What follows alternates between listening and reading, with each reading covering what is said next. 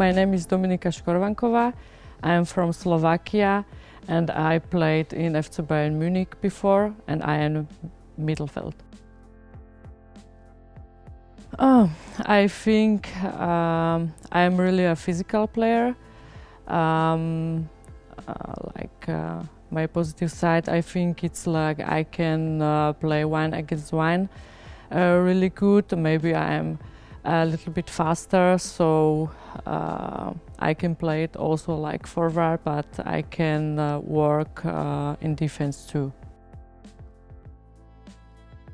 So for my personal goals, I think I stay healthy and I want to try to do my best in every game for sure, and then to helping the girls, to my teammates and team.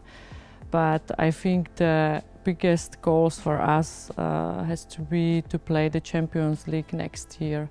So I hope we achieve them. Not so much, be honest, but I talked to David before, and he told me that Montpellier is a big club with history, like a women football. So it was important for me, to have this feeling like a family. And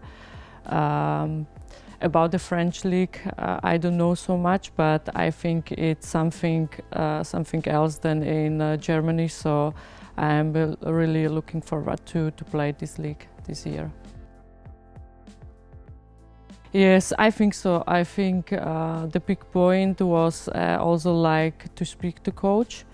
I had a video call with him, so this was also like a big point to speak to Fred, and then I got a really good feeling about that. And I think it was the new challenge, the new country, the new people and new culture and this all stuff. And I think I can improve me yourself.